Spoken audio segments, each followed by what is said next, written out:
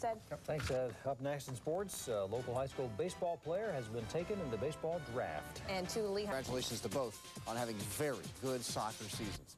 Today is most likely a life-changing day for Notre Dame high school senior Tyler Vail.